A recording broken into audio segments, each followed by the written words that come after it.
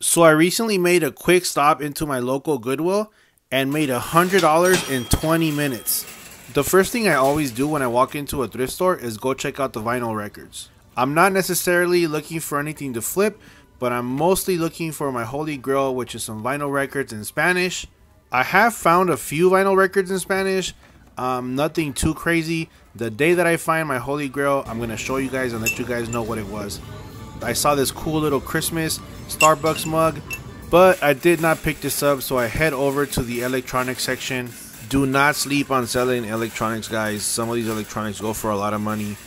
I did find a Quasar VCR. It does not have the remote, but it's only $5.99 and it's gonna sell for around $30. By the way, at Goodwill, you guys have 7 days to test out electronics and return for store credit, just like this Ray Dunn family lamp that I picked up for $15, and it should sell for around 75 bucks. Used Air Force Ones on eBay like these sell for around 25 to 30 bucks. These were priced at $20, and I usually pick them up at yard sales for around 2 to 5 bucks.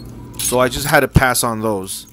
I moved on to looking through the men's clothes, specifically t-shirts, and I did find this Nike golf shirt.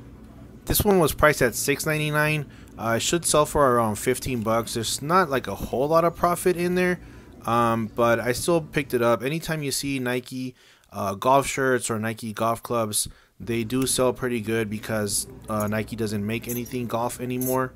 I would have liked it to be more like maybe $3.99. Sometimes when you sell stuff on eBay, you know, that extra $2 or $3 profit really makes a big difference, especially when something is selling just for like 15 bucks minus the fees and stuff like that. I probably should have grabbed this Nike Chicago Cubs long sleeve shirt better than the golf shirt. This was only priced at $3.99 and it's a 2X. I'm sure it probably could have sold for a good 15 bucks as well. And being $3 cheaper, there was probably like a better profit margin there. But either way, I won't lose any money on the golf shirt. It will still sell. I also picked up this Wrangler shirt for 7 bucks.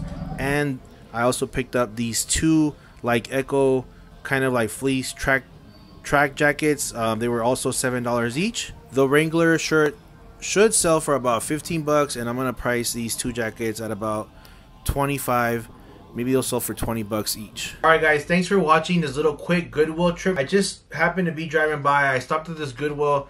It was like a 20-minute in and out thing. I ended up buying these items and I spent a total of $49. The biggest profit is gonna be in the VCR and in the Ray Dunn family lamp. Those two things are going to bring in the most profit. The shirts and the Echo jackets will bring in a little bit of profit, but it's still okay. I mean, it's all part of the fun, getting them listed, and you kind of learn as you go what sells for you and what doesn't. So like I said, I spent a total of $49. Everything should sell for around 150 bucks. That leaves me a profit about 100 bucks. I will charge shipping on it, minus the eBay fees. Still, for a quick 20-minute stop, that's not bad at all. I hope you guys enjoyed this quick video. Let me know in the comments, what do you guys think about the stuff I bought? If you're already subscribed, I really appreciate you guys. This is just the beginning of my channel. If you're not subscribed yet and you like the video, please consider subscribing. It's free. It doesn't cost a thing to subscribe, so go ahead and hit that subscribe button right now.